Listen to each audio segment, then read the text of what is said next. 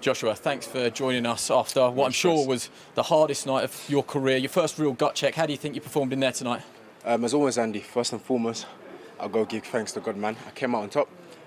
Props to Calic, wherever he is, man. He told me his jaw was broken, so big respect to him. He pushed me all the way. And credit to him, man. I had to dig deep. I got a thumb, I think like the third round or something like that, and I thought, damn. I felt the swelling straight away. Never happened before, but again, we bite down when we fight, man. It's the fight game. When you're in there, you do what you got to do to win, so I'm grateful for that. It's not how you start, it's how you finish, and you 100. finished in ruthless fashion. Just talk us through the ending there. Did you realise that you had him hurt? I noticed he went southpaw, and I thought, okay, cool play, B. It's a bit different. So I looped the right hand, it caught him.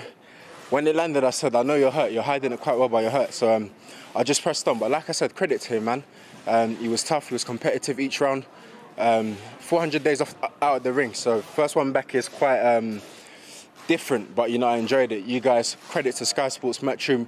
You guys stepped up. You put this out there. And as always, I'm excited and happy to have got the win. And like I said, man, I'm grateful and humbled.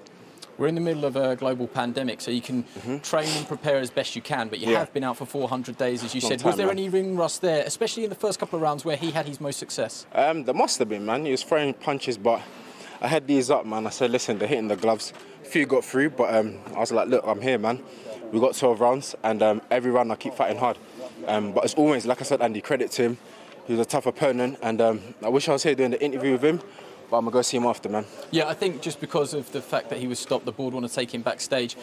Just on the fight itself and your career moving forward, I know, you know, you want early nights and easy fights, but I'm listening. At some stage, you are going to need a fight where you're going to have to dig a little deeper. Was that the perfect fight for you to bridge the levels that you're going through now? As we saw, it was, man. Great opponent. Under the radar, hasn't been heard of, but like we said, and we knew he was a top amateur. Did a lot, but people didn't know about him, but now they should. Good opponent, gave me a good run for my money, and like I said, I came out on top, and that's always the aim, Andy. You're a fan favourite, but because of the situation we're in, there are no fans here. What was it like boxing in sort of a unique atmosphere like that, especially when it did turn into a bit of a dogfight at times? Very unique atmosphere, but listen, like I said, I heard somebody's coming to beat me up. That was enough for me, Andy. I turned in there and I said, this guy said he's coming to win.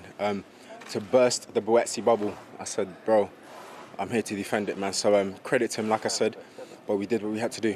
People have high hopes for you, and with that comes a lot of level of expectation, and they want to push you quickly, want to push you fast. I know you want to talk to your team, but in terms of levels, where do you want to go next? To just keep moving forward. As long as I'm moving forward, no matter how slow, no matter how quick, I'm moving forward, man. 400 days out, so it's good to be back, man. And yeah, we sit down with the team. As you can see, it was a good fight, competitive fight, and I enjoyed it. I can say that now, but in there I was like, bro, this guy's hard, man. But no, it was a good fight. Fighters want to fight. Eddie Hearn said in an Instagram live earlier that in an ideal world, he would want to get you out in December. That's the aim, Andy. We can go straight to it. That's the aim. With the eye, is there any concern that it's anything worse than a black eye? To be fair, I'm not sure what's happened. It's swelling, but again, I haven't had something like this before. It was the first time it happened in there, and it was new to me. So I've come out and I'm like, okay, it was quite a hard fight, but I've learnt something. The eye went a bit, the right hands I couldn't see. So it was something new to adapt to. And when I was in this situation, I was present. I said, okay, Buatsi, your eyes closing up. This is something new. You haven't faced it before. Deal with it. And like I said, we got the stoppage. So I came out on top. If this goes down, I'll be more than happy to be back out in December. And with a view to next year, Eddie Hearn's already mentioned that Callum Johnson is the fight he'd most like to make. Is that a fight that, if it's offered to you, you'd be willing to take for 2021? Let the team decide, Andy. I just had a scrap, man.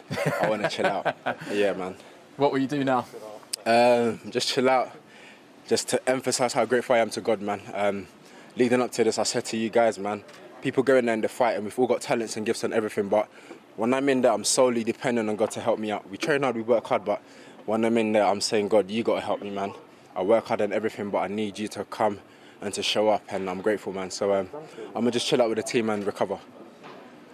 Has it been difficult not going to church? I mean, that's one of the things, everyone's life's on pause, and fighting on a Sunday probably has changed your normal routine. Yeah, something different, man, but we adapt to it, and that's what you have to do. In there, like I said, a little adversity came, I had to adapt, so we move forward, man. Yeah, no road to the top is a smooth one. Exactly. Do you still have the long-term goal, 2021, to be a world champion? If the opportunity is presented, then I've had the right fights, absolutely. Perfect. Well, one done, Tana. Appreciate that. Everyone that tuned in, I'm grateful. I appreciate it, man. Stay tuned. Nice, Andy. Thank you.